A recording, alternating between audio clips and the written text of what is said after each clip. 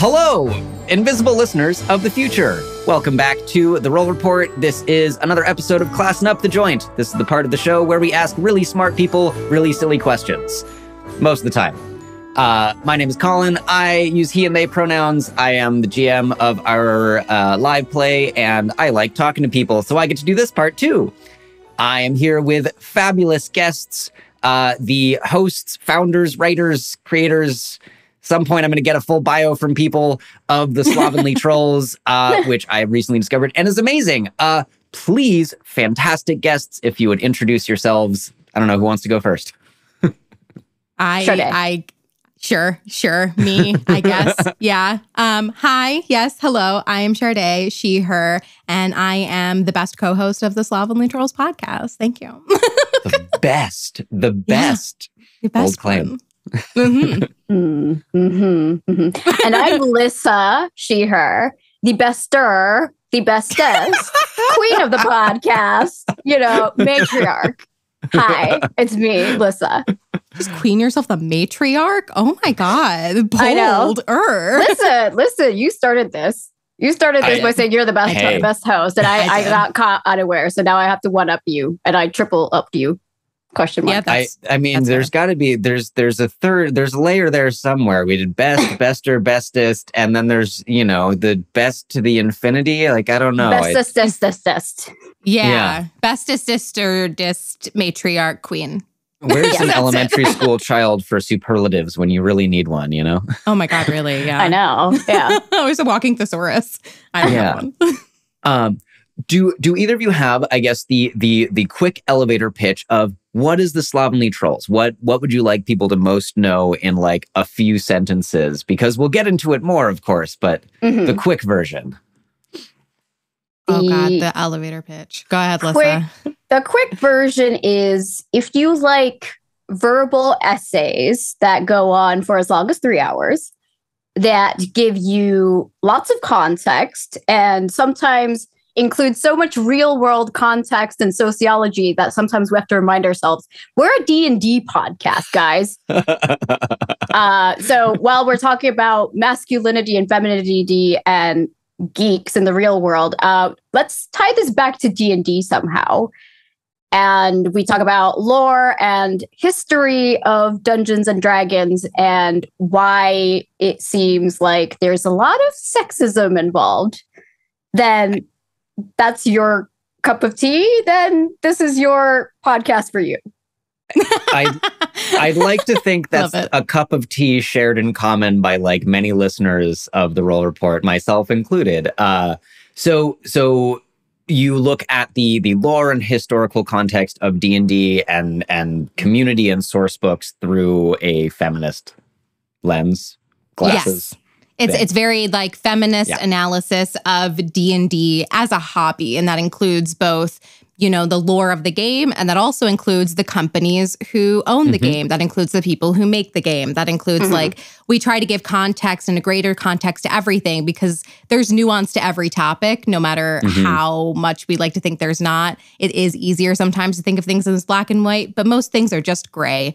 And we try to tackle that as best as we can while also inserting our opinions and acknowledging our own biases. Because obviously when you call yourselves a feminist D&D podcast, you're like, oh, okay, they come with a certain expectation or whatever. And we totally do, but we try to be, as fair as possible and give a fresh perspective and also, encourage people to just do better overall in the hobby. Like if you listen to our podcast and you discover something and you're just like, oh my God, I didn't even realize this. I'm going to change that. That's it. Just change a little bit of what you think and do just a little bit better and make it more welcoming. That's it. Yeah. Okay, I guess I should point out when we started this podcast, and I don't know if this is one of your questions, but when we started this podcast, we literally had no idea about the history of Dungeons and Dragons.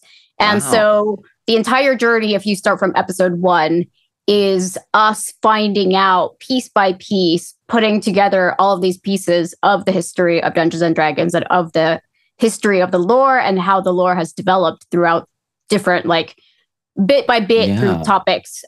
So if you start from the beginning, you'll journey along with us as we find out What's the big issue with D&D? You'll see us lose our minds. Many times. Yes. It's a really fascinating journey. I'm curious. Oh man, I had half a thought, and then you said something else, and I was really interested in that, and then I lost it. I think I was going to ask. Well, is there? I guess one, the quick best thing you have discovered about the history of D&D, if you have, or like, I don't know about best, but like most uplifting and hopeful. Like, I feel like what I have discovered is a lot of outright misogyny and racism that was sort of couched in fantasy language. And I haven't done enough research to know if that was like very on purpose. It seems like some people really think Gary Gygax was a huge, unrepentant, sexist, racist asshole. And some people think he's a product of his times. So I'm curious, what if there is a thing that each of you have found that was like, oh, this was a moment in the community or in the company or in the hobby that was like really hopeful. Especially if it was like, I don't know, before the last 10 years, because that would be like really hopeful to me. Like some amazing piece of feminist lore got slipped in there in the 90s or something. Oh, okay. So I have a twofold answer, if that's okay. So my first answer is just by nature of our podcast, looking at the entire history. I think both Lyssa and I have talked multiple times about doing this, but we just haven't got around to it because we keep finding more stuff. The timeline of D&D is 100% improving. Like there is no ifs, ands, or buts about it. Like if you look at the trajectory of like problematic things that were in OD&D, which is like 0, like not even first edition D&D, like the first ever D&D that was brought to a con, all the way until 5th edition 1 D&D, it's in terms of like sexism, the bar graph goes way down. Of course, there's going to be some hiccups. Of course, they're still going to screw up because in the bowels of the history of D&D and who made the game, it's just kind of there and it's really an uphill battle. But if we were to bar chart it, it would be way down. And that I think should be very hopeful for a lot of us, especially in the times where you see things about Wizards of the Coast coming out, where you see things about people who work on the book, where you see these things slip through the cracks. And you're just like, oh man, I thought they were doing better. They totally are. It's just sometimes in the little miasma that is social media, it's really, really hard to look at the bigger picture. But looking at the bigger picture, overarchingly, it is getting better. I promise. So that's my first part of my answer. My second part is like a specific part of lore that I was really surprised to see was like not problematic and was actually super feminist, was Baba Yaga in 2nd edition Dungeons and Dragons. So the character of Baba Yaga from Slavic folklore is present throughout all the editions of D&D. And if you listen to our podcast for any amount of time, you know that I have a personal vendetta against 2nd edition. Just a blood feud, really. I don't like it for many, many reasons. But one thing they did that was really great is they did this adventure about Baba Yaga. And they took, I believe, inspiration from a Dragon magazine article and then made an entire adventure book about it. And it was written by a woman. And you can tell. And it is not sexist. It still has the ageist kind of properties that come along with the Baba Yaga story.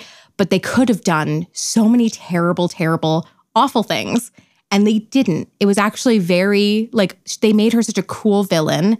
And she's one of the only villains in D&D that I've ever come across as the horror for lore on our podcast.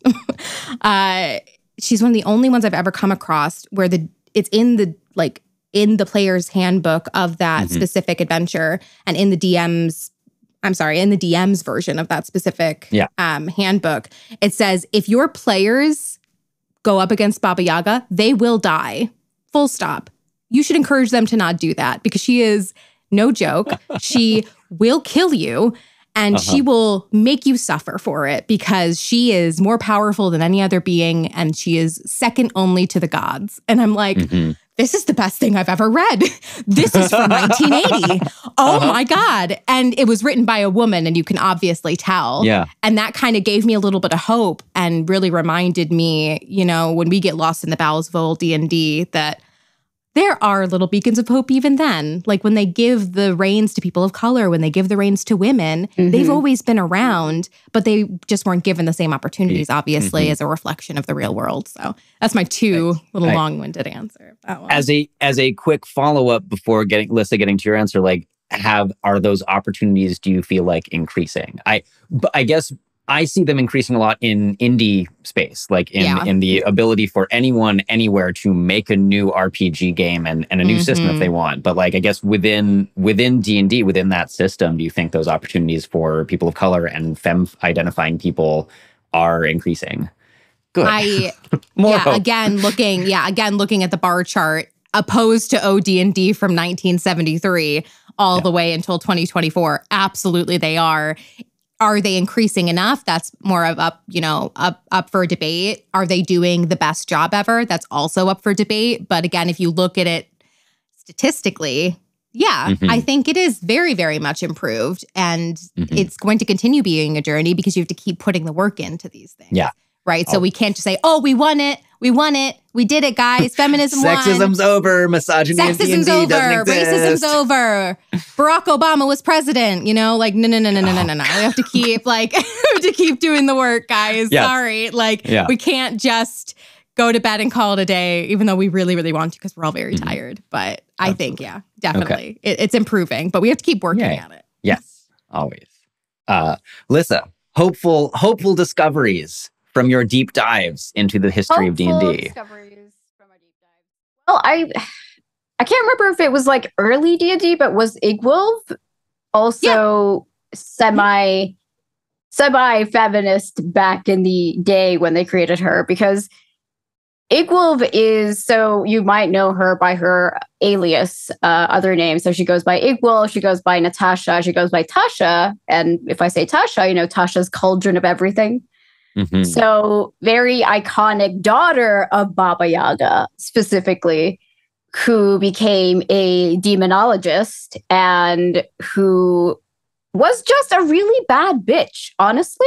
Just a really bad bitch who took over and took power over demons and, studied demons and wrote a whole book about Tasha's, what's her book called? The Demonomicon of Igwilv. Demonomicon of Igwilv. Yeah. She wrote that book about demons specifically and did kind of research and who doesn't love an academic woman who who has power, who's so powerful that she has power over demons and she can summon them. And then she ended up having a kind of fling with one of them and they had a kid and there's a whole story there. But, I think that And she's the daughter of Baba Yaga. So how is that not feminist? Two strong female role models, a matriarch, and then her daughter who becomes this powerful being and academic and goes on to study and take over the world. And I love that is, again, as someone who has not done the dives into previous editions and lore, Tasha's Cauldron and the Demonomicon, these things still survive, and anyone with half an interest, hopefully, in who was this Tasha person that their name is on a few spells that are now standard, and now there's the book of every cauldron, everything, who is this person? You find this really interesting and intricate feminist story for who this person is and how they become so important to the world. Yeah, absolutely. It's funny that in the positive way that D&D really likes its history and references its historical things from AD&D that have gone through in the same way, unfortunately, there's still those bad things coming through and slipping through because all of the things that were put in the beginning, the good and the bad, they kind of stick around until you go through all of the work to actually pick out the things that are problematic. And if you don't have the right eye, if you don't have the right person, if you're on a time crunch, it gets better, but that's not to say that there's not still, problematic things from the 80s still left there because absolutely it's a lot. They did so much work in the 80s and afterwards and throughout history that there's so much to go through. And that's what we're also seeing on this podcast is like, okay, which topic do we do next? Mm-hmm. So several years in, do you still have like a backlog, like a long spreadsheet of like, these are all the books we didn't get to, or like the lore corners of the multiverse and things? Like, we have an entire Google Doc of just for future episodes, because we've been so lucky in that we have a pretty interactive like base of people who listen to our podcast. So they'll reach out on Twitter. They'll sometimes email us. They'll DM us. Sometimes they'll just reply to our comments on like Threads or Twitter or something. And they're just like, hey, have you looked into this? Or, hey, I noticed you didn't talk about this piece of lore. Why is that? Because they are just like, as curious about we got a Google Doc. Sometimes we have a whole Google Doc. Yeah. And we definitely don't go like, oh, we're going to like go book by book by book by book, because that's just not how we operate. We mostly go topic through topic through topic. And then we, source the books we need to source. The Forgotten Realms Wiki and the D&D Wiki are great jumping off points for us. We usually don't like cite anything directly from them, because at least I found a couple of times that they cite things a little bit out of context. So like I'll use their bibliography and like look into like where they say that things are. And yeah, we have like, I want to say it's a bit 20 pages long of like screenshots and messages. And we have, so people ask us all the time, like, oh, do you think you'll ever go outside of D&D? Will you look at Pathfinder? Will you look at this and this? And we're like, yeah, maybe. We're not nearly done enough with D&D though. I don't think you guys realize like Ask how much me in 5 years, like yeah, exactly. Like we're a monthly podcast for a reason. Like we started monthly because we're like, oh, we don't know how much time we could dedicate.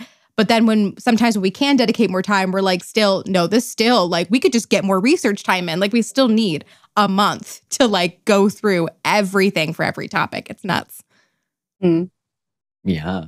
Is there something, Lyssa, as I'm asking you, is there something you are really excited to get to, not necessarily in 2024, although hooray, woo, new year, but is there something that you're like, oh, this one, oh, I can't wait to get my hands on this? Okay, there's one topic that's not necessarily particularly because of sexism, but it's just a grudge that I have, which came up in our recent, in the current one that we're working on because we're releasing in the next episode at the beginning of next month. So in about slightly over a week from recording day. Yeah. Right, yeah. It's almost February. Yeah.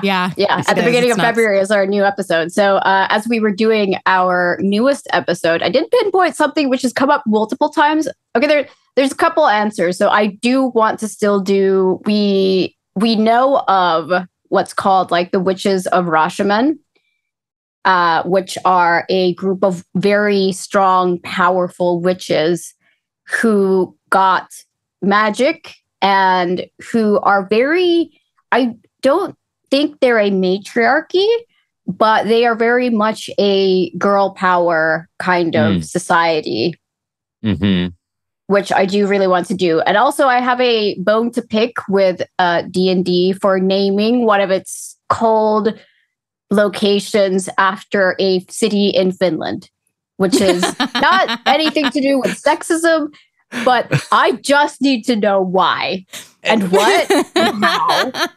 Seems slightly lazy compared to everything else they've done. I know. It sticks out like a sore thumb when they do that. I know. And it's one of those things where like you're just reading through a lore book and then you're like, wait, I know this word. I know that word. Why is it a cold like tundra city where there's orcs and like people and you're reading about like some evil lich lord who lives there. And I'm like, they have a water park there. What are you talking about? And some really nice fjords. What? Yeah. Like, what are you saying that Finland isn't home to a giant lich lord somewhere? Because I'm not saying that. I'm just saying it's not in Vasa. That city.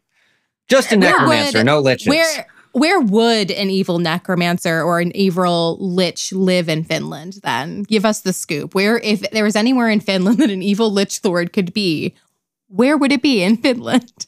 It's one of two places. It's in the very north because the very north is very isolated and, just full of forest. Or it's just any of the other 70% of forest we just have around this.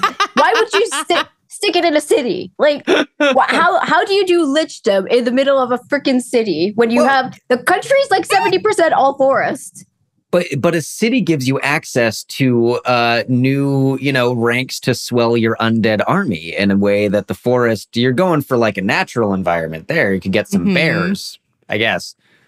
But lich bears. Lich bears. Ooh. I could make zombie some lich bears.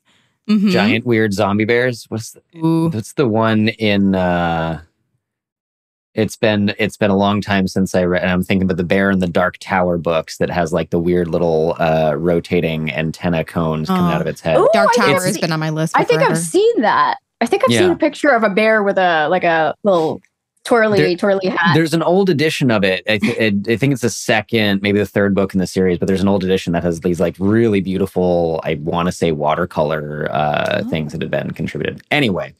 Werebears. Werebears. Werebears.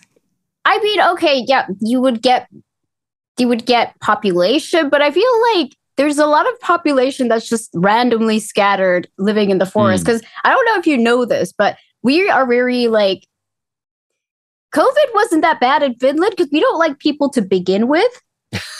We socially isolate. We socially isolate for fun. Like the whole concept of being a Finnish person is you want the ideal life would be you have a second home, which is a summer house, which is not really a summer house, but a summer cottage. And you go there and it's in the middle of nowhere. All you need is a lake and a sauna. And then you just hang out there for like an entire summer. And you get like random friends to visit. Yes. But you're like socially isolating from everyone else and you don't want to have any neighbors because once you get neighbors, then you get uncomfortable. And then my mom's threatening to like burn the summer house. We need to find a new one. Well, like, and anyone closer than like a mile from your summer house is like really encroaching on the neighborhood. Yeah. Wow. Yep. Amazing. I feel like there's also this sort of like the urbane, sophisticated lich. Not all of them have to be like gibbering, howling undead maniacs who are all like afterworld domination. Be like, well, no, I wanted a nice cup of coffee, and so I turned this Starbucks into my lich headquarters. They were all soulless anyway. It seems fine. Oh my gosh. Starbucks is now owned by a lich. That's canon. I'm 100% putting that in my homebrew world. There's going to be a coffee place that's owned by a lich. That's it. Yeah. Why not? Shardae, is there a topic that you are also particularly looking forward to from this Google Doc? And Lyssa, is that a hand or that is a train? That is the train signal. Hand. There's the train. Our fourth interview guest is the train. Yeah, Shardae, is there something on this 20-page list that you are really excited to cover when you get to it? Man, I've been so amped to get back into Drow. You have no idea. Like we did Drow we did a 2-part Drow extravaganza our first year because we found out they were a matriarchy. And we're just like, all right, let's look into this. We found out they were not a matriarchy. They were a reverse patriarchy, which is a completely different thing. It may like say matriarchy on the tin. You may look at the definition of a matriarchy and think that's what it is. But the way that the whole society behaves is it's just a reverse patriarchy. And then we did an episode on that. We did an episode on Lolth and Alistri, which are 2 major deities, feminine deities of the Dark Seldarine. And we're like, okay, actually, no, I think it was Lyssa. Lyssa was like, I'm drowed out. Like, I can't do it anymore. It was me like, I know I'm frothing at the mouth. I need more drow. And so Lyssa's like, no, I want to do something else. I'm like, valid. So we put it to the side. I ended up creating an entire D&D homebrew campaign for drow in the meantime, because I just wanted to do more drow things so much. And now I think we have, through just other topics that we've researched, we've come across enough drow lore just passively to potentially do a part 3 in 2024. And when I tell you, I'm frothing at the mouth. I'm so excited. I just want to do another episode on drow because there's so much there. There's so much potential there. They have such baggage there, but they could be done so well. And we are just champions of drow on this podcast, if nothing else. Well, it seems like my general knowledge of it is, started as this like really sort of, white man going, what would it look like if women were in charge, and going right into sort of patriarchal subjugation. Yeah. Yeah, exactly. But it seems like there is such a wealth there from the original to now to expand upon and extrapolate and like find, let's make a real drama matriarchy. Let's like make it happen. Yeah. Yeah. Make it actually behave like a matriarchy. Make it like, so it's not all a quote unquote men's worst fears of being subjugated, of not having any rights. And I'm just like, gee willikers, I wonder why they have those fears. So, because if it comes down to it, if you put women in charge and you gave us reign, they think that we would take the space of men and we would put them in the space of women. Therefore, sexism, therefore keeping them, gender pay gap, and all of this bullshit, which they've done to us for, how long? Forever. But what a matriarchy actually is, that's the patriarchy. That's the patriarchal way of thinking about things. What the matriarchy is basically egalitarianism. You're like, it's coming from a motherly love, raise everyone up at the same time, and nobody's being pushed down. So it's kind of the community. It's that kind of like love for all of them, taking care of the sick, the old, and showing love to everyone, and everybody's kind of equal, instead of like this women are the top and you're our slaves, and which is what they were like, okay, yeah, let's make a matriarchy with a drow. Like, yeah, they have slaves, and the men can't do jobs, they can only be cleaners and whatever the hell, whatever ridiculous thing. Yeah, right. What this reminded me of something you were saying, I think actually in our first moment or two, that I was thinking about a little bit, that I have this theory that feminism, matriarchy, traditionally, what you might call leftward-leaning social and political ideologies, seem to me usually to have more of the egalitarian nature. And if they don't want you to do something, it's the idea that, well, everyone should be able to do X, Y, or Z. Everyone should be supported in these things. If you, person, don't want to do them, you don't have to. But you don't get to tell me and the rest of my country, town, whatever, that we can't. And that patriarchy and some of these like more what you might call ideological rightward leanings are restrictive, in that it's prevent people from doing something versus let everyone do the thing. And if you don't want to, you don't have to. Right. It's like lifting one group of people above the rest and making sure that they stay in that position of power, rather than having everybody kind of coexist. And if you want to raise in the ranks, great. If you want to stay in the middle, great. But having like nobody be like literally being subjugated, pushed at the bottom, like that's just, man, we could go on and on about it. But yes, that's exactly it.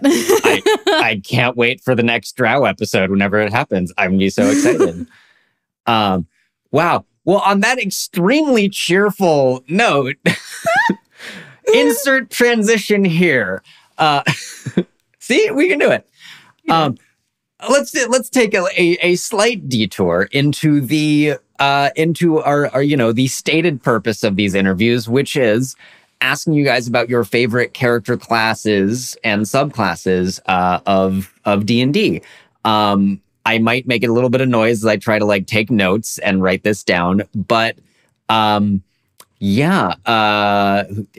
anyone would like to start, we'll start with class or classes, and then we'll like zoom in from there. And I would say a lot of people have had like, I love rogues, but my favorite subclass is this flavor of sorcerer or anything.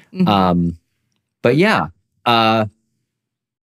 Shardae, favorite class? Oh, well, it will surprise literally nobody ever to know that my favorite class is the bard, because the bards are amazing, and I self-identify as a bard, so I'm definitely not biased at all when I say that. Yep. Absolutely. Bards all the way. Okay. The quick answer for bard all the way. Lyssa? Quick answer from me. I don't know, because I've been thinking about this lately, because I've only really fully played, like, long-term campaign speaking, 4 characters now. And I think, like, in terms of, okay, there's one that I might not make my favorite class, but I did make a fun character out of it, but I don't think it was because of the class. But the other 3, because I can, like, take a class and I can make a fun character and still enjoy it, which is confusing for me. So so for me, it's the question of, like, well, is it the class I like, or is it what I did with the character that fucked up, the class and made it different and interesting? Yeah. So I and you can do both, right? You can, for example, I have a strong dislike of warlocks. Just not my jam. I don't actively dislike them the way I still pretty much actively dislike rangers and actively dislike blood hunters, but, like, I'm pretty neutral on warlocks. But the right character, I'd be like, I don't care. This seems great. This, like, and I think constructing a character that you're excited to play is ultimately more important for your game that you're walking into. But, like, yeah, I don't know. Some people have said purely mechanically, like, X is why I love this class so much and so hard. And some people have self-identified as, like, I am a rogue, and that is why I love rogues so much. Because I guess all that myself. By way of, right? All that by way of saying, like, I feel like there's a number of ways to approach, like, what is favorite class. And all of them are valid as far as I can say. Yeah. So, like, my 3 classes that I've played that I've really enjoyed. My first one, obviously, because I had no idea what I was doing and ended up playing it somehow. So was a monk, Way of the Shadows, I think. Yes. So kind of assassin-y monk, which was very cool, very edgy. Now I'm playing a druid, Circle of the Spores, which is just obsessed with mushrooms. Like, hello, how could I not like that? I guess I like classes where you have, like, an exciting flavor too. So it's not just, like, the typical monk. So it's not just so it's kind of like a roguey monk kind of. So I guess, like, a class with a specific vibe that pushes it away from the traditional sort of image that you get of the class, I guess, is where I'm going with what I like about my classes. And then I'm playing a bard that is College of Whispers, which again, super edgy, super kind of sensing a theme, psychic kind of damage kind of. And I try to morph my characters into versions that are also, like, not traditional classes, or not traditionally representation of a druid, not a traditional representation of what a bard is what I try to do with my characters now that I've gotten, like, the gist of what D&D is. So I'm trying to, like, stay away from what they traditionally represent by flavoring them, and then by even further taking it further with my character to make it like, oh, she's definitely not like a very bard, not like a druid at all. Cool. Oh, I love that. That's, like, what a fun way to build a character. I know, like, I've had the really good luck of somehow being able to figure out what it specifically is that I like in D&D. And I've all of the characters that I've made so far, that I've, like, stuck to, I've, like, built into something that I really, really enjoy. And I would not change them for anything. It's really exciting. Yeah. But yes. That's amazing. Yeah. Shardae, I want to come back to bards for you, and, like, beyond the self-identifying, like, what draws you so much to a bard? Because they're really cool. I will say, I think I have now said several times, I think their level 20 feature is bullshit. Oh, 100%.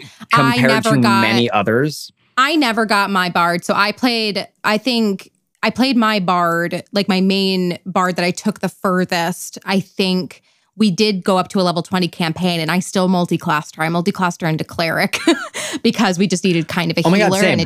And it made sense. Bards are actually just very good healers if you want to build them that way. And if you multi-class them with cleric, it's great. And that's just kind of how she ended up being. And I looked at the level 20 feature and I'm like, well, that's dumb. You get magical secrets at level 17. I just need to get a bard to level 17.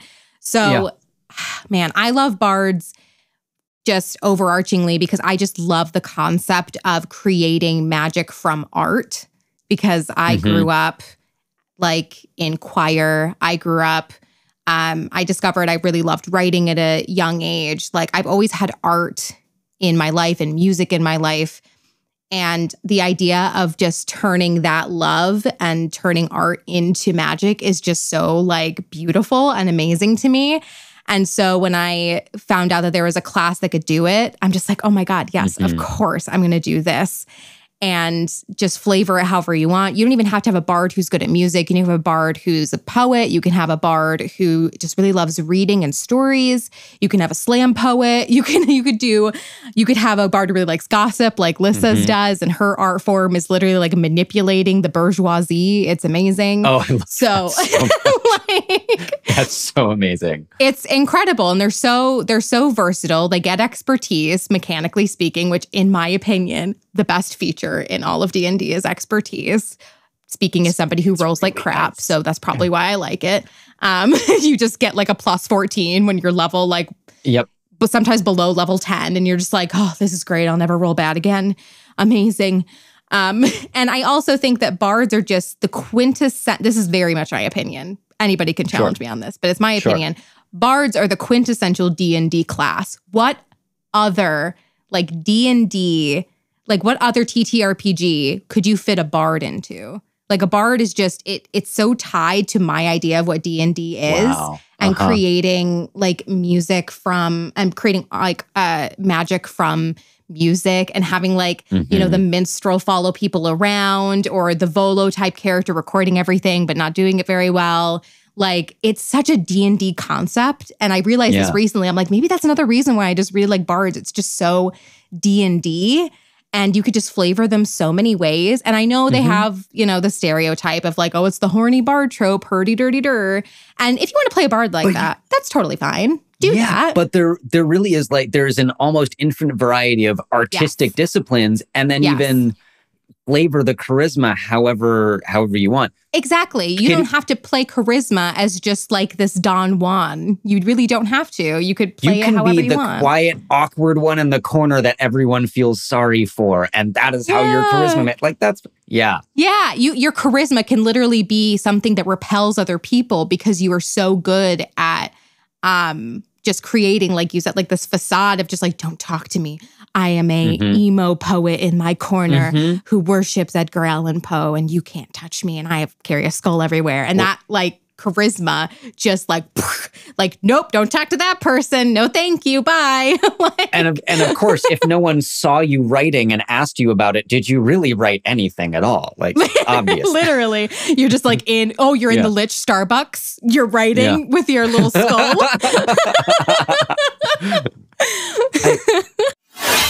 Hello, thank you so much for listening to our wild and wacky tales. Fenner here, just asking you to apply your support to us in the form of leaving us a 5-star review on our podcast platform. Of course, follow us on social media so you never miss a release date, and maybe, tag us in some pictures that remind you of us. That's at the Roll Report Cast. At the Roll Report Cast on Instagram, on TikTok. All right. And hey, we've got a Patreon. Did you know that? If you sign up for our Patreon, you get special perks, premium content, ad-less podcast listening pleasure, and you'd never have to hear me say this message again. Back to the show. Something you said about bad rolling begs the question for me if you've ever taken a rogue to reliable talent level, where then you're just like, nope, as long as I'm decent at it, I cannot roll below a 10, which means I cannot roll below like a 19. No, I played a rogue, I think, in the first campaign I did right after getting into D&D. So I played 3.5 forever ago, and then I transitioned to LARPing in high school. And then when I graduated high school, I just kind of had a dry spell of role-playing just in general and D&D and all that stuff. And so when I got into it, I joined a campaign as a rogue. And I never got her high enough level because the campaign kind of, it goes the way that some campaigns do. It just kind of fell apart. So I never got her to that level. But I did get her pretty good. Her expertise was pretty good. I rolled pretty good for her stats. So like she was very good. She was an assassin. So she just like killed everything. It was amazing. Always fun. But I never got her to reliable talent level, which is just makes me so sad because that mechanic is made for me. Yeah. I need it. That's great. So I've asked a number of people kind of about their character creation process, like in tandem with favorite classes. And I'm gonna guess, kind of based on what you both have said, that for you, when you are creating a new character for a campaign, for one shot, for whatever it might be, that the story and the narrative and the flavor of how the things are going to work seem to be where you're building from, rather than just like, I don't know, I haven't played a fighter in a while. Yeah. Champion, why not? I will declare myself to be literally everyone's champion, and that's my gimmick. And like, off to the races. Yeah. Lyssa, let me direct that to you first. Like in creation, it sounds like narrative and the flavor is more important to you than mechanics. And I'm curious if I'm right, and if you would speak on that a little bit. Yeah. So for me, I think the most important thing is that I need to find a combination of. So what I try to do, like when I'm preparing for something, I need to find a combination of like race or species and class and subclass. And then I try to have like an idea. So I'll start like looking for possible options of like, oh, I could play this. Like this is an interesting class. This is maybe the subclass that I would take. But it all stems from like, I need a character idea that gets me super excited before I will stick to anything. So like all options are open until, and then if I get the idea, so like with my bard, well, okay, maybe I'll talk about my Circle of Spores character. I wanted to play a child. I was like, I'm playing a child. It doesn't matter. Like, and I want to play a happy-go-lucky child. And I want to play someone, and then we talked with like the DM, we discussed things, and I was like, okay, I could play a druid.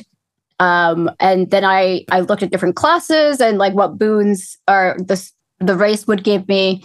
And I was just like, okay, this thing about mushrooms seems interesting.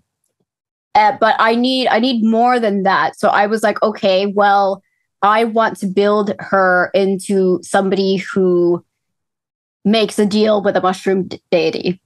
Like I need there to be a plot for my character. Or in the case of my bard, I wanted to create the most non-sexual bard that ever barded. So she is both asexual and she's married to a sugar daddy. So amazing. I chose a class specifically to play a bard, but I needed there to be a plot. And I'm like, okay, sugar daddy, she's asexual. And there's no romance on the table. Let's see what happens. Yeah. So like, as long as there's a plot, I can choose a class and then like roll with that and then try to like morph that into something that I'm interested in. But as long as there's like a story, or I start with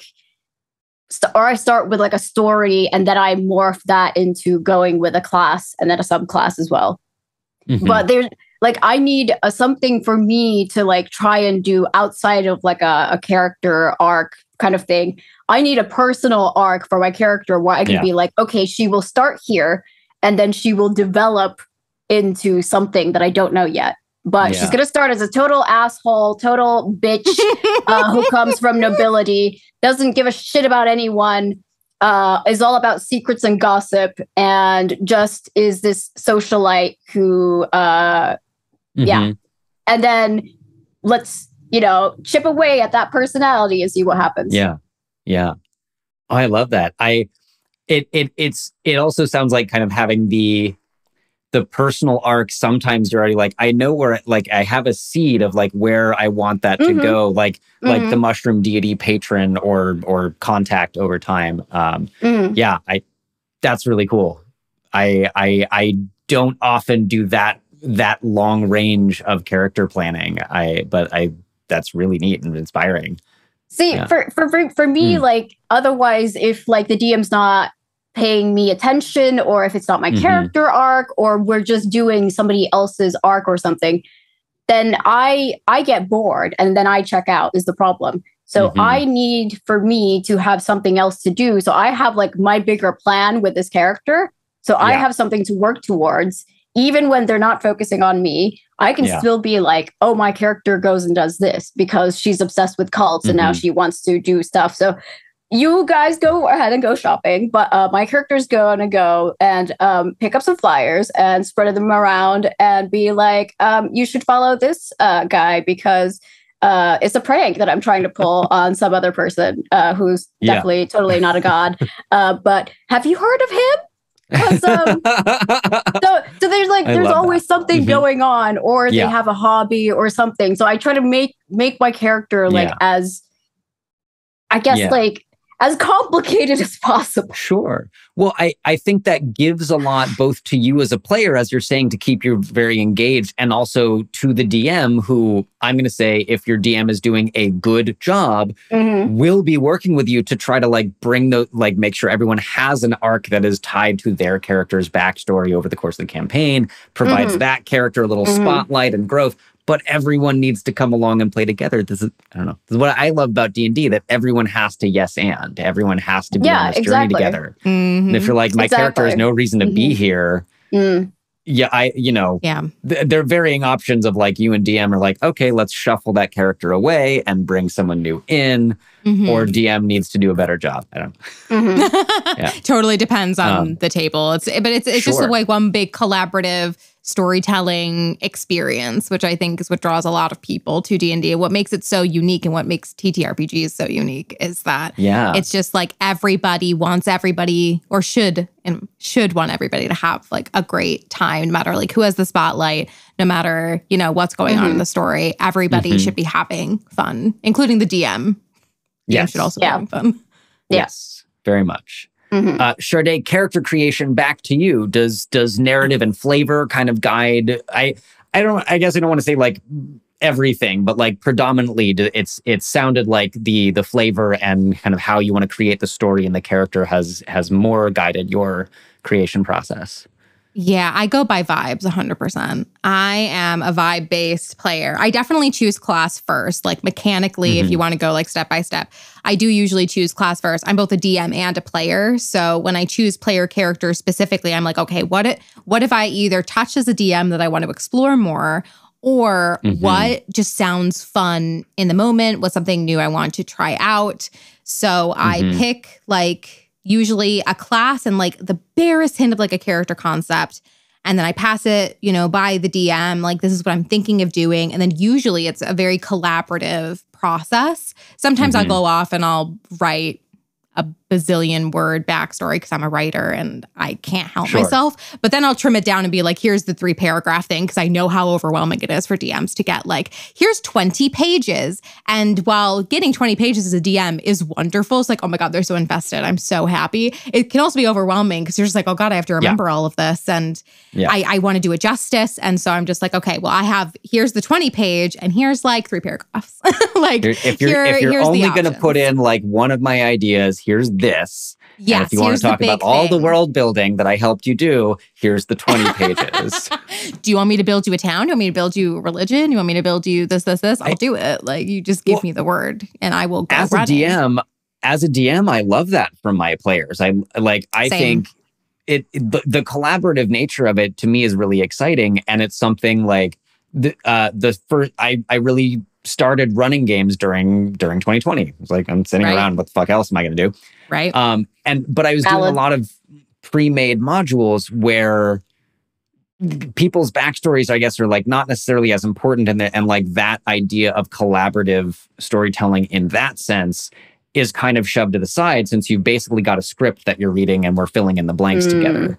Yes. But now that I'm making my own thing for the Roll Report and starting a new home game that is completely homebrewed, I'm like, having players that we have one player. We asked him in December if he wanted to join the game. The next day, we had 7 character concepts in a group DM. And we have like a 40-page Google Doc with like each of those and the next 17 concepts that he's thought of. Iconic. Just like, I love you. This is so good. That's amazing. Yeah. Oh, you also did the smart thing. I did the dumb thing when I started DMing. I didn't use any modules. I just went homebrew right from the start because I was just like, because all the stuff that was out, I started DMing before we did the podcast. So I had no idea about any Forgotten Realms lore. Like I had no idea about any of it. And I was really intimidated. But I did watch a lot of Critical Role, as one does. I started DMing in 2018. Of course I was watching Critical Role. So I had the original Tal'Dorei campaign guide, and that's what I did. I'm just like, I have this campaign guide. I have been watching only campaign 1 was out at this point. I think they just maybe started campaign 2. And I'm just like, I have this and I know this world, but there's no plots in here. It's just a campaign setting. So I'm like, well, I'm a writer. I can come up with stuff. And I did, but it was a very I made it way harder for myself than I needed it to be. And I didn't really know any seasoned DMs at that point to or at least not well enough. I knew of DMs, but you're very self-conscious. You don't want to ask for help. You want to try to do it all your own. At least that's how I felt. So I was like, I couldn't, and I refused to ask for help from anyone. And I'm like, I'm just going to homebrew this whole thing. And that's what I did. And I've still to this day never run a module because I just, I just awesome. Can't. Yeah. No, fair. I think if I had I've been trying to think of the non-gendered way to say if I had, the testicular fortitude that you had at that point, ovarian fortitude, still gender. Yeah, the ovaries. Yeah. But really, I think, I played a little bit long time ago, took a long break and came back to it. I was playing in a game maybe a year and a half or so before a pandemic, before I started DMing. And I was just like, I don't know the rules enough and how to kind of make the thing satisfying. And I want it to be good because we're all stuck at home and people won't want to play if it's not good. But there's some good modules and there's some really crap ones. I've read through many now that we've done the podcast and I'm like, oh, I could do that, or I could do that, or I could do that. So it's definitely not off the table. I'd love to run one eventually. It's it's not my go-to anymore. I run long campaigns. I don't do one-shots. I don't do short things, which I want to try to do more of with players. With my players, I want to do some one-shots. I want to do some other things, but hi, I'm a player and I do one-shots. Yeah. I volunteer. I volunteer as tribute immediately. Yeah. I'd love to dip my toes in eventually, but my comfort zone at both as a DM and as a writer is just I'm going to do this overarching epic and it's going to take years and that's just what's going to happen. It's going to be slow burn all the way. It's really satisfying. It is. Yeah. Lyssa, I guess turning the DM side of things back to you, do you have thoughts on modules and homebrew and DMing and collaborating with characters? I've only really 2024 is the year that I am going to DM for my friends. Yes. Yes. I'm gonna do it. It's gonna happen. It's gonna be great. It's gonna be great. I've only really DM'd for my family. By my family, I mean, it started off with me introducing my grandparents to the game that I kept saying that I was playing and the podcast that I kept saying that I'm talking about, and them not understanding a single word that was coming out of my mouth when I tried to talk about any of it. And then when I was doing my podcast, they'd be asking me are you playing the game? And I was like, no, it's the podcast about the game. But they somehow intertwined and they became the same thing. And now whenever I'm on the computer, it's are you playing the game? And I'm like, I just you do other things with a computer, but yeah. I don't know how much you know about computers, but believe it or not, you can do more than just the one thing on them. There's a few. Exactly. So then I was like, okay, you know what? This is getting to the point where, because I stayed with them for 1 month one time, for one entire month. And so this went on like multiple times a day, multiple times a week, and for couple weeks, And so I got to the point where I'm like, okay, listen, I will dumb down D&D for you. You will have to sit at a table for like an hour. And I will somehow make this work for my grandparents in a way that they can understand. So there's not going to be any dragons. There's not going to be high fantasy. It's going to be like dumbed down D&D for my grandparents who come from Finland and have they're worldly, yes, but they're not like Lord of the Rings fans. They're very much like foundation is in reality kind of people. So I created a character sheet, with some simple stats. I think there were like 5. And then I gave them all, I pre-made characters that I based on their personalities. So I was like, okay, you are Finnish. So we have these like Finnish, they're kind of like Finnish elves, but like Finnish trolls that live in, that we believe that live in kind of nature. So they're like little troll elf thingies that are like spirits that live in nature. And there's like different kinds depending on where they're located. And they're very location based. So you have like one for the sauna. You have one for nature or the forest. You have a house one. So I was like, okay, my grandma is the garden troll. My grandpa, because he likes putting the sauna on, is the sauna troll.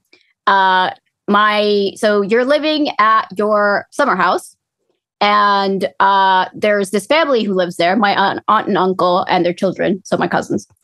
And you love living with them, but suddenly one day, your granddaughter, so my cousin, so the girl from, this summer house, she disappears, and she's basically, she went off into the forest and she never came back. And because you've been living there in the summer house, you know that you need to go save her.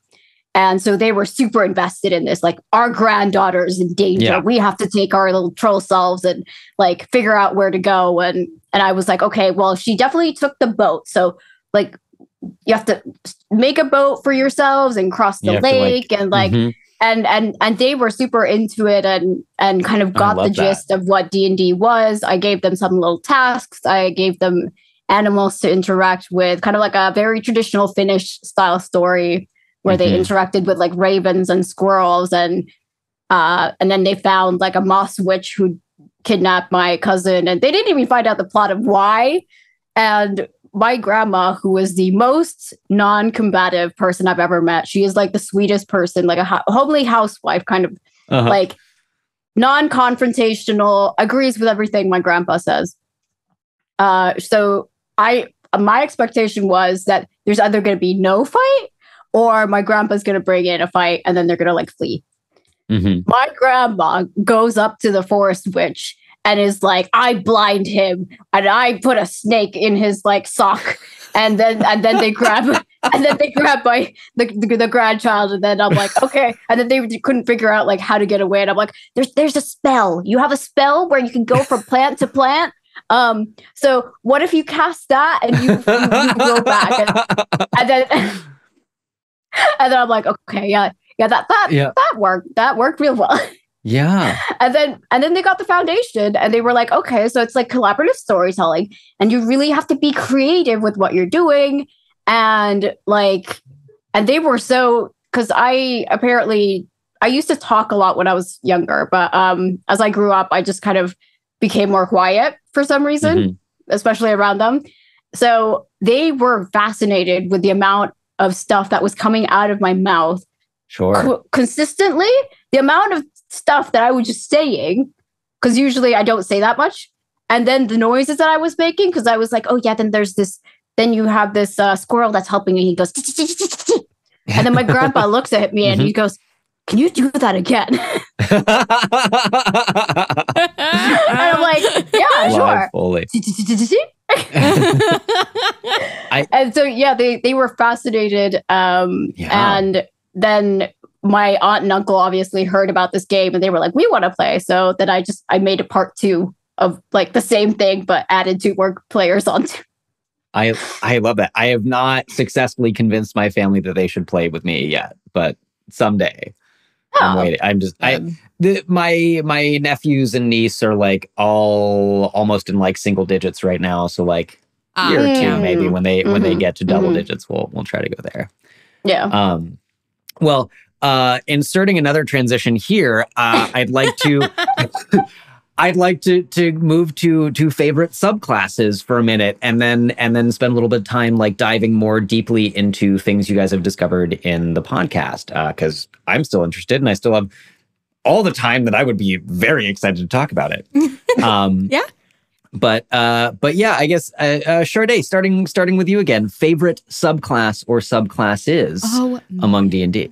Well, I'll do, because you said sometimes people give you, their favorite class is one thing, but then their favorite subclass is, from a completely different class. Whatever you like. Yeah. So I think I'll give you like a twofold answer. So my favorite bard subclass that I have I haven't actually played it, which is strange, but because I should. The College of Lore, obviously, because hello. It's just a vibe, and it's so cool to have like an academically minded bard, I think, and having cutting words just is such a cool feature of just like, oh, this person hit, and then it's basically like vicious mockery as a reaction. You're just like, actually, did they? They're actually your mom, and then they miss. You could have stabbed a little bit lower, a little to the left. Might have hurt more. Are you compensating for something? Like, listen. And, like, it's such a cool, like, feature of that class. And as somebody who just loves to just have the most fun in general and, like, make jokes and make jabs at stuff, it's just a wonderful mechanic for that. And as for a subclass that's outside of bards, I really, really jive with the Circle of Stars Druid, which is, I believe, from Tasha's. It was going to be, and I don't even think Lyssa knows this, it was going to be my class for the campaign we play in together, but then I found out she was going to be a druid, and I'm like, no, I'll let her be a druid. She hasn't played this caster yet. So I was going to play it, but I decided to be a fighter instead because I'd never been a fighter before. So I chose that. But I remember seeing the Circle of Stars Druid and just, the vibes. Immaculate. Immaculate. Like, it's an entire, like, you still have your wild shape and you can still be a very connected druid with nature. But then you can, take that from the constellations and from the stars. You get a star map. You get, like, the starry form that you can transform into. Oh my God. It's just I just love it. I haven't even delved into the mechanics of it. I just love it on vibes alone. Obviously. I mean, and I'm a vibes-based player, so. Great vibes. A friend of mine who was playing one definitely went through and found like the starry constellation version of every wild shape form. So whenever they transform, they like throw a little picture into our chat of like this beautiful, galaxy cat or like octopus, whatever it might be. A vibe. Such a vibe. Well, and the mechanics are really interesting. It has some elements of divination wizard, if I'm remembering, with like the wheel or cosmic wheel and woe. The star map to give you guiding bolt for fun, and like the different starry forms that are really situationally useful. And cool. Yeah. I do love lore bards too. They're very fun. I'll stand by all bards ever get shafted by the level 20 feature, and maybe someone should fix that. I'll do it. I'll fix it. I'll put it out there. Like, I don't know what it would be, but it has to be something cooler than, what is it? It's just you regain one inspiration die at the beginning of combat if you roll initiative and you have none left. I love inspiration. See, the silence says it all. We're all just like, Yeah, like inspiration is a great bardic feature. I love inspiration. However, why? Well, compare that to like the rogues is what? It's a stroke of luck. You can turn one roll per short or long rest, I think, into a 20. A 20. If you do all druid, you get unlimited wild shape. The druids are so hard to kill at level 20. I mean, Critical Role fans know this. You've seen Keyleth, and you've seen that, like, they did that combat episode with everybody against each other, level 20. She wiped the floor with everyone. She had unlimited hit points. I'm just like, that is the most overpowered thing I've ever seen in my life. Feeble-minded, if I remember. Yeah. If think if that's the episode, Scanlan was like, and Feeble Mind is like, doesn't matter. I still know that I have to kill you, and I still can do that. Yeah, exactly. I'm just like, what an amazing, like, because you're essentially supposed to be kind of a demigod at level 20, right? Like, there are epic boon feats you can get in 5th edition that a lot of people usually don't use. And you can go into, like, even more epic levels, but they have not fleshed out that part of 5th edition like they have with past editions.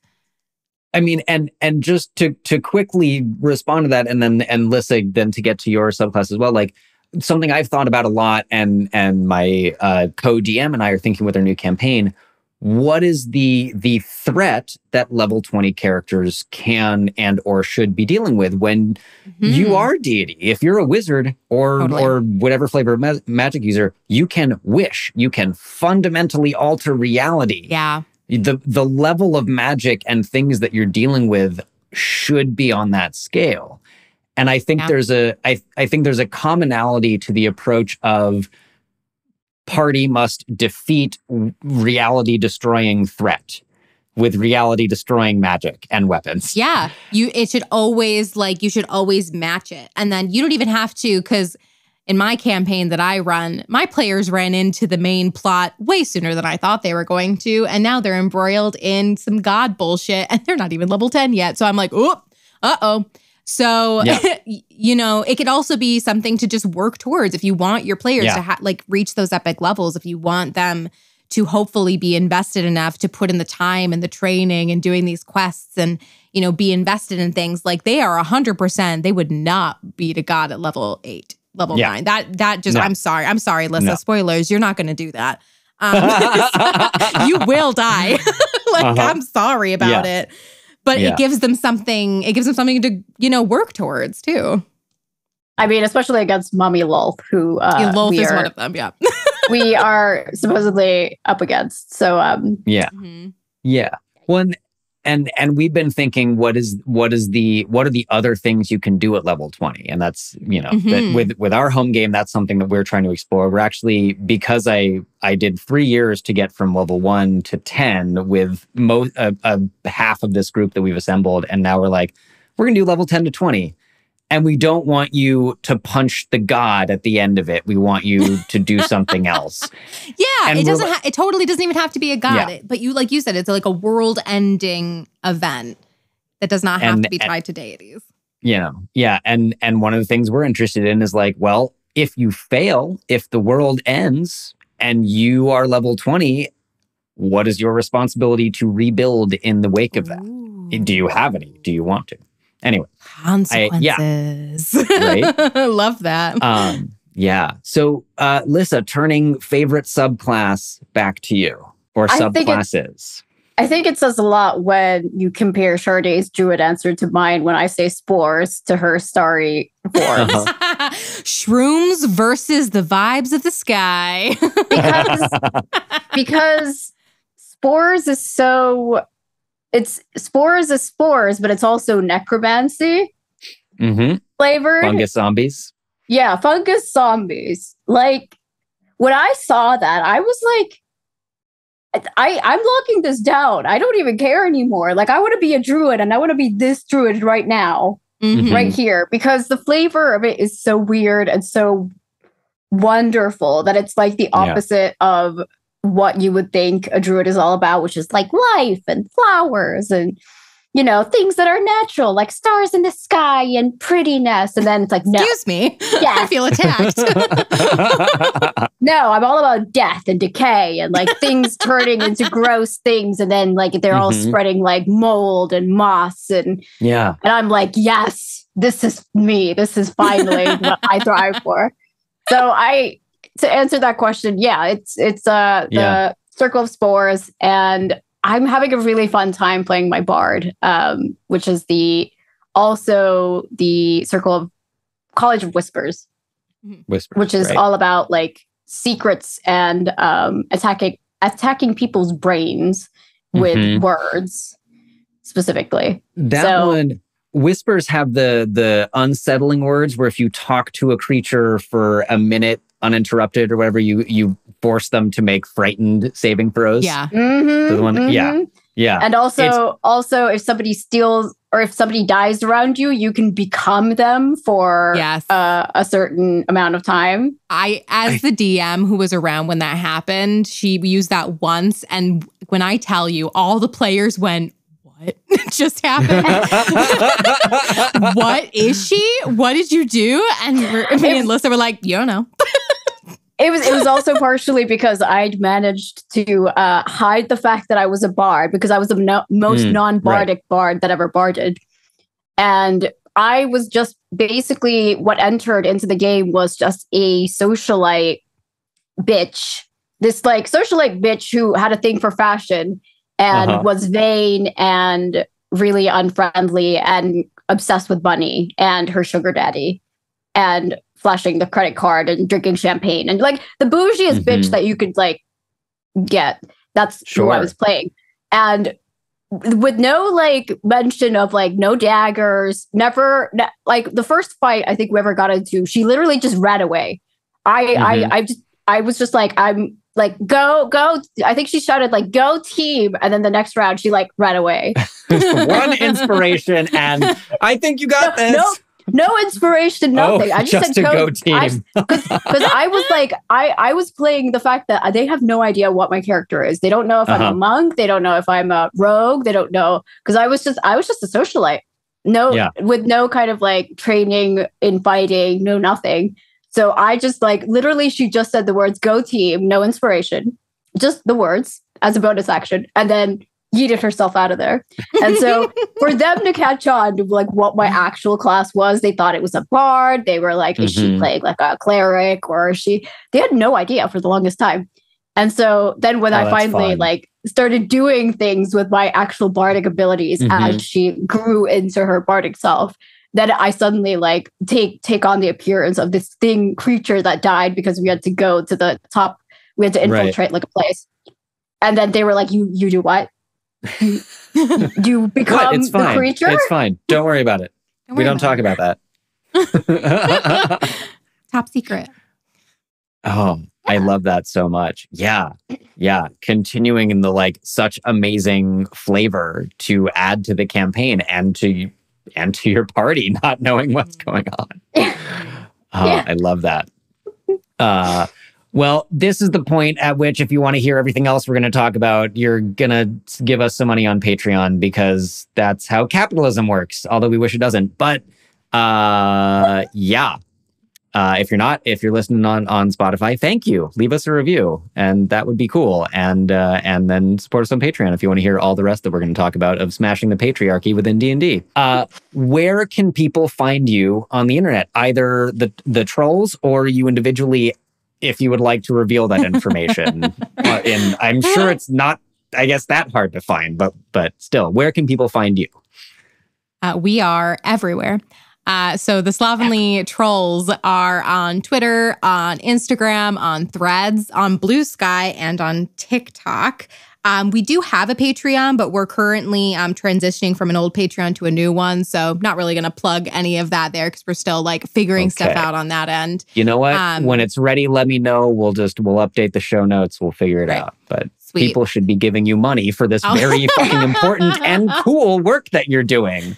Oh, thank you. But that's basically where you could find us. I don't really have as much of an online presence personally as I used to. I want to, but like also doing stuff for the podcast is maybe be like, maybe I'm just a little bit quiet. Maybe I just don't need to do that Reasonable. right now. Yeah. Do you have anything to plug? I mean, the basic podcast, social media. I have been more active with joining actual plays somehow. Cool. Even just like in this month, I have at least one prepared supposedly for later this year. And I'm joining one this weekend. So look out on the Slovenly Trulls social media, I guess, for Lyssa actual plays, maybe.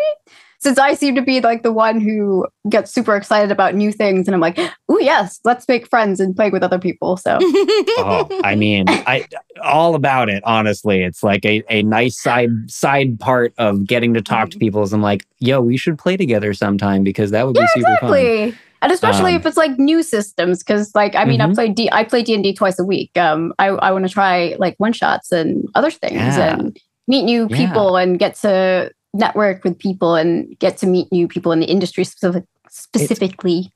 Most people have been utterly lovely. I mean, everyone that I've spoken to directly, utterly lovely, and most people in the communities I've met seem wonderful. Yeah. Okay. Well, find Slovenly Trulls on all of the social medias and look for the Patreon later. We'll put links to the Janelle Jaquays article and to the Uncaged Goddesses sorts books. I'm not going to put links to Witchlight and Radiant Citadel because D&D Beyond gets enough fucking traffic. They get enough. They don't need our money. And we'll find ones for She is the Ancient and the Islands of Sina Una. That looks really cool. I know. Yeah. Right? Thank you guys again so much for joining me. This has been such a pleasure. Yeah, thank you for having us. Woot. And more to come.